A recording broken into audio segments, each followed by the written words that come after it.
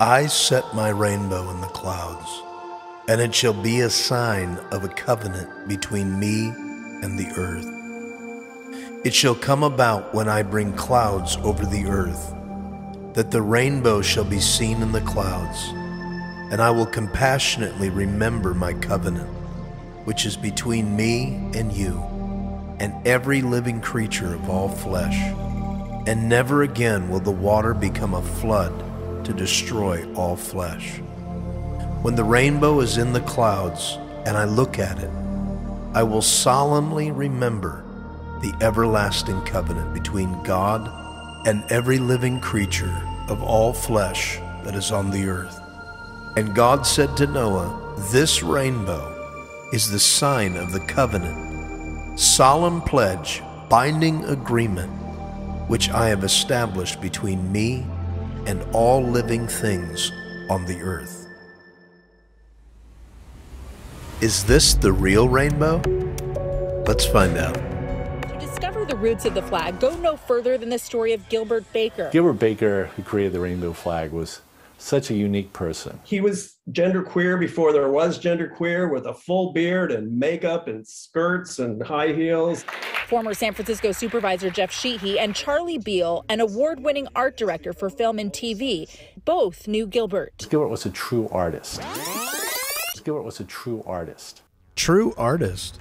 But the pride flag has 6 colors: red, orange, yellow, green, indigo, and violet. That doesn't look like the real rainbow to me. Hey Google, how many colors are in the rainbow? There are 7 colors in the rainbow: red, orange, yellow, green, blue, indigo, and violet. Is this the real rainbow?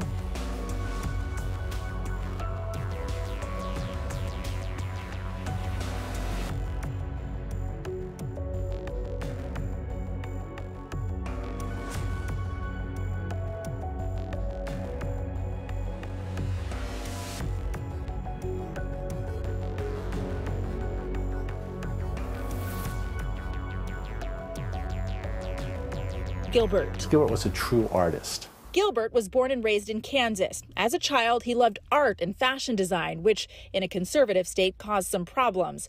At one point, Gilbert got drafted into the Army. He just threw down his gun and refused to carry it. So they made him a corpsman. They wouldn't kick him out, but they made him a corpsman, so he was a medic. That's how Gilbert ended up in San Francisco. Once here, he came out of the closet and met Harvey Milk. In 1978, Milk asked him to design a new symbol for the LGBTQ community, just in time for Pride. The first thing he decided was that this new symbol should be a flag. Up until then, people had used the pink triangle, which was put upon us by the Nazis, and though some people were trying to reclaim it or rebrand it, Gilbert thought it was a downer. Gilbert was drawn to the power of flags. He felt a rainbow would cover everyone. The artist and a group of volunteers then went to work. They created these 2 magnificent 30-foot by 60-foot rainbow flags that went up on June 25th, 1978 at United Nations Plaza in San Francisco, and the rest is history. Today, the flag is recognized around the world. In 2015, a year before Gilbert died, he presented one to President Obama. It was in thanks for lighting up the White House in rainbow colors when gay marriage was legalized. The flag has become a symbol of equality as well as sanctuary. Places where just that little rainbow sticker on a cafe or a store means you're safe here, regardless of your sexual orientation or gender identity. Dante, who is queer, takes nothing for granted. The student plans on advocating for more equality, especially in communities of color. That said, it's time to raise a flag and celebrate Pride. Gilbert was a true artist. True artist? Interesting enough, the original rainbow flag had 8 stripes. The current one only has 6, and that's because when they started to mass produce it, they couldn't find hot pink.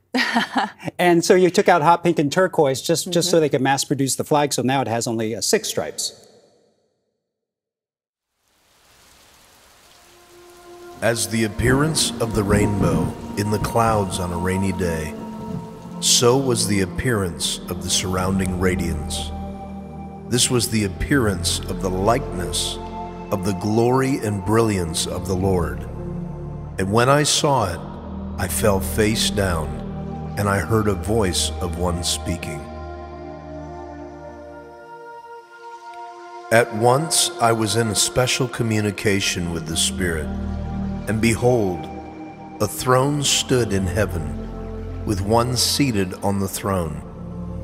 And he who sat there appeared like the crystalline sparkle of a jasper stone, and the fiery redness of a sardius stone. And encircling the throne there was a rainbow that looked like the color of an emerald.